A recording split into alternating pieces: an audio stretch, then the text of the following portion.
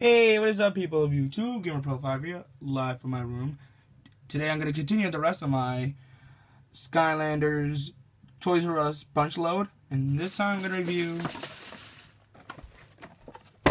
Hi-Five, one of the Frito-Lay entrants on the naming character. Like, Hi-Five is one of them, so I got him in stores instead of ordering him on entering the Frito-Lay contest. This is what it looks like. Here's the back of the box. You can download with the vault, or you can put it in the game. So you can play it once.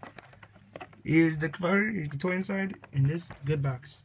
Now then, on to the unboxing.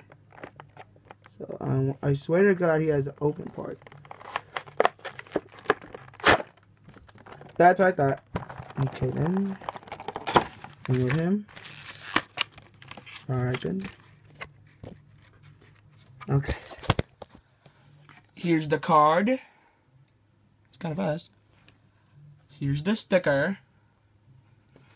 Let me pop out the toy.